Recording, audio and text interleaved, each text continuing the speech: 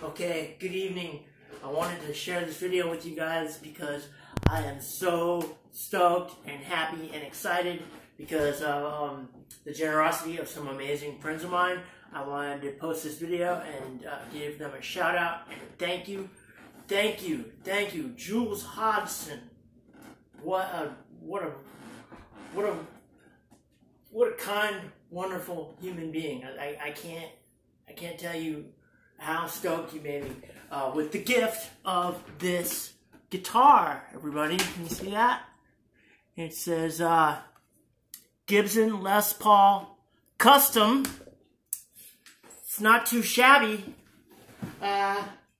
He read about what happened with the robbery when our house got broken into and my guitars got stolen, and he reached out to me. He felt really bad, and he had he's a collector. He's got a few guitars, and he had this one laying around. He said, and he wasn't using it, so he wanted to know if I would like to have it, and I graciously accepted his kind and generous gift. Thank you, my friend. So stoked.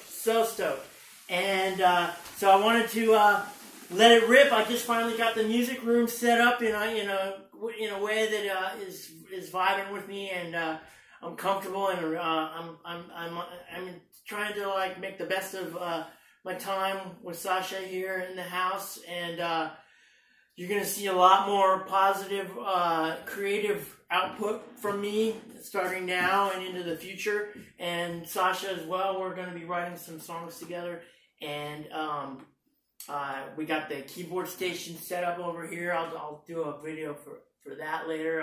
I posted a photo earlier of it. I've got a Moog and a Juno 60 over there, and I got my wall of other amps over here. Got the guitar amp section here. We got the bass wall over there.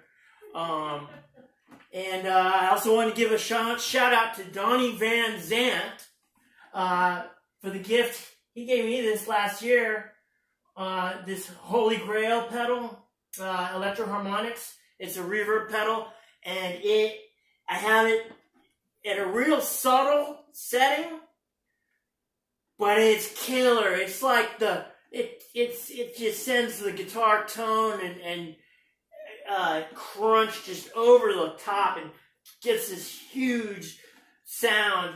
And I'm going to be playing through my orange OR15 head. I have it on the 7-watt setting through a 112 vintage 30 seismic cabinet. And here we go. Let it rip.